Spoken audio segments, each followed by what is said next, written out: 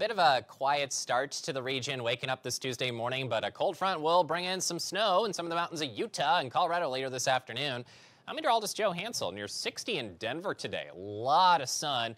Notice the Rockies west of Denver, the Absarokas and other mountainous areas of northern Utah.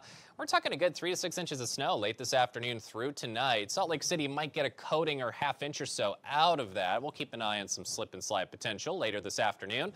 Cold front about there will slow down a little bit as it's traversing the higher elevations, but there should be enough forcing and moisture to produce some good mountain snow in those areas overnight into the morning hours tomorrow. Maybe some snowfall just lingering in the early afternoon in the Colorado Rockies. Might see some coatings to inch totals in some of the relative low elevations in western Colorado. Lows tonight below freezing for many, and you know it is middle of December at this point. Then we'll see a lot of sunshine region-wide. Santa Ana winds near Los Angeles start on Wednesday.